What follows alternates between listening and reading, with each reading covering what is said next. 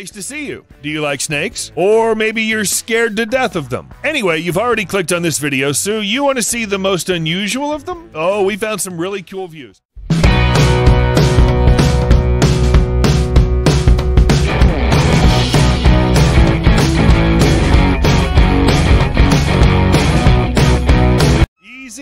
Easy. No creatures from your nightmares. Anyway, for now, spider-tailed viper is a snake that lives only in western Iran. It's similar to many other vipers, but has one significant difference: a slight thickening at the end of its tail. This thickening with spikes looks like a spider or some other similar insect with a bunch of legs. With its help, the viper attracts birds' attention by moving its tail back and forth, and when the bird approaches, all that's left is...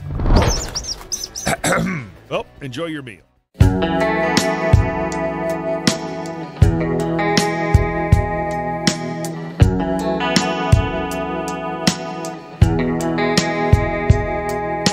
Hognose snake pretends to be dead.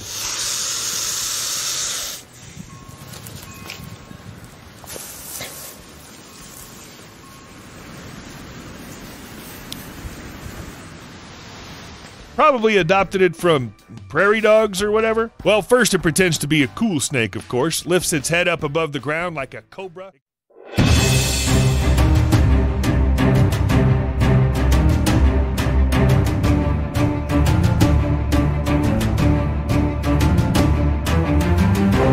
Really want to see it, go to Central Africa. This is where the unique species atheris hispida lives. It's an endemic, so you can't find a snake like that anywhere else in the world. The viper looks spiny or even fluffy because of its special structure of scales. They're raised and give it a bristly appearance. Looks like a huge, creepy brush. Fluffy viper likes to bask in the sun and often climbs up somewhere higher. But even if you manage to find it, don't try to pet it. Seriously, we know it's cool and kind of hairy, but that's no reason to provoke a snake to bite. Like any other viper, it's poisonous, and its poison is neurotoxic, and its composition may vary depending on the region, altitude, and even the weather. The bite of this fluffy baby can be fatal for a person, especially if they aren't provided with medical care and antidote. Often the poison causes severe internal bleeding, and it's definitely not something that can somehow go away.